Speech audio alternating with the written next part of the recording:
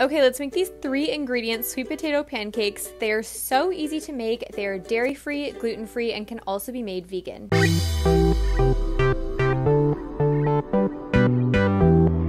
So first you will need 1 cup of sweet potato puree. You can also use pumpkin puree, and you can make your own sweet potato puree by baking 1 sweet potato and mashing it up.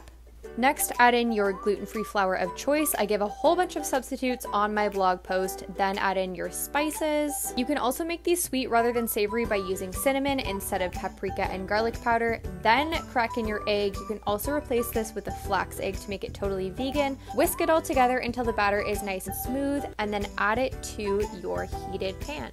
I know the measuring cup says 1/3, but I actually like to scoop it into 1/4 cup size pancakes. It makes 6 small pancakes in total, so it's perfect serving size for 1 to 2 adults. I like to cook over medium-low heat for about 4 minutes per side for that perfect golden brown. I also love to fry in coconut oil, but you could also use olive or avocado oil. Then top with some homemade guacamole, a poached egg, salt, pepper, and paprika. The full recipe is written out on my blog. Go find it and enjoy.